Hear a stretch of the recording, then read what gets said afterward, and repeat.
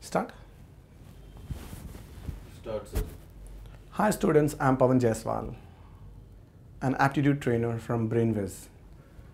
Today we are going to see a question from topic called direction sense.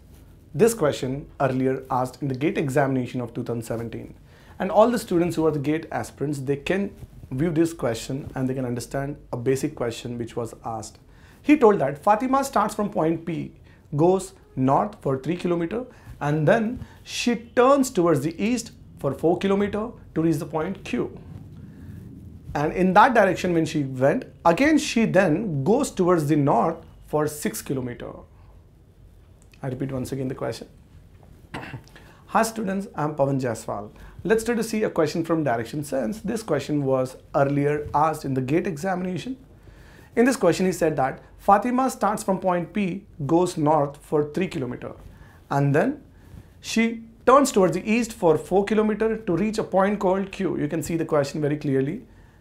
She then turns to face the point P and straight away came towards 15 km in that direction.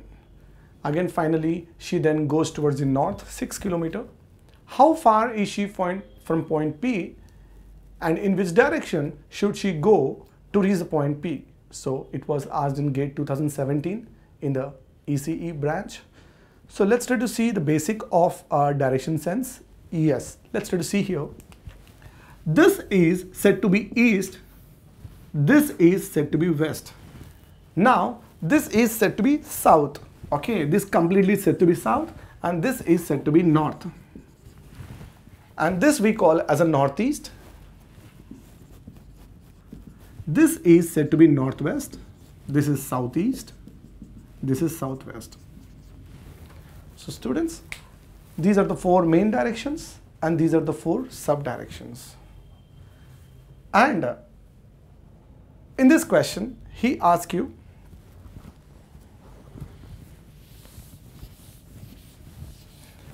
Fatima is a girl.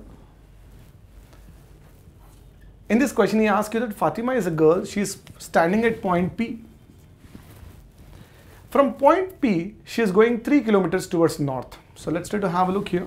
From point P, she is going 3 km towards north. After she has reached 3 km, she have taken a right turn towards the east, traveling 4 km. And she have reached the point Q. So this is the way the Fatima have traveled. She went 3 km towards the north and taken a right turn, and she have reached 4 km towards the east, and she have got a point Q.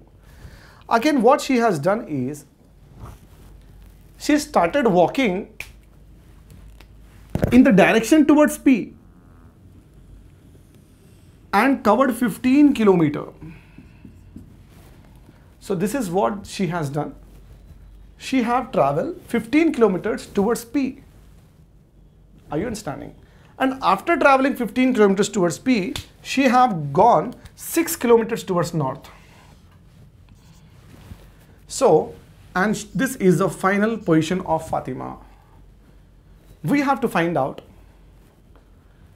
in which direction she should go to reach the point P, and what is this distance. So diagram says that she has to travel towards the east direction in order to reach the point P. Is that fine? So let me just try to tell you that we understand this 3, we understand this 4, but this 15 we cannot understand, because till where that 15 should travel, we have no idea. Okay? And let me just try to tell you, this looks like a Pythagoras theorem in which we have one of the side as 3 and one of the side as 4. Okay?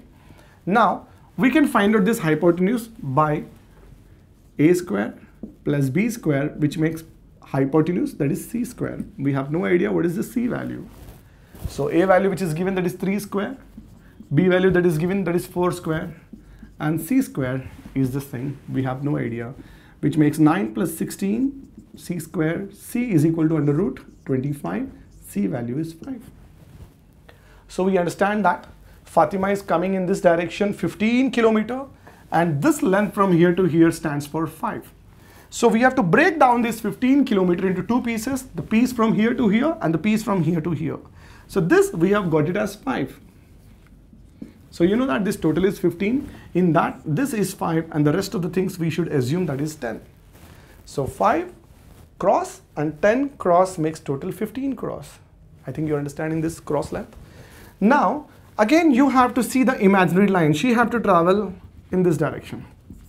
So which direction she should travel so that she can move towards the point P? So we can say that, as you know, I have explained you that this is right. She have to travel in the east direction. And how far? You have to just try to find out how far she should travel, okay? So dear students, we have broken this cross length into two pieces. One, a piece of 5 and the other, the piece of 10. Again, let's try to see this Pythagoras theorem. In this Pythagoras theorem, this is looking like a right angle triangle. In this is a base, this is a height, and this is a hypotenuse. Let's try to find out here, same fashion. Here, 6 is given, and the longest side of this triangle, that is 10, is given, and we have to find out the other. So let's try to put this Pythagoras theorem. In this, one of the a value is given, that is 6 square, plus b value is not known to us. We are supposed to find out this b, but unlike here hypotenuse is given, that is 10 square. I think you all people are understanding this question. That's great. Now this is 36 plus b square, which makes 100. So b square is equal to 100 minus 36 makes 64.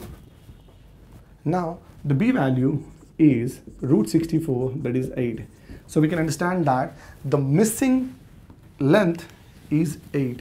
So Fatima, from here, if she wants to go to the point P, she have to travel 8 kilometers. Dear students, we can see the option first one, that is 8 kilometers towards the east. So you have more questions on GATE. So the people who are preparing for GATE examination, they can plan these kind of questions and they can watch our videos regularly so that you'll get more and more updates. Okay, so for more, just download our app Brainwiz in the Play Store, or else you can log on to our website, or you can also subscribe our YouTube channel to get more updates. Thank you.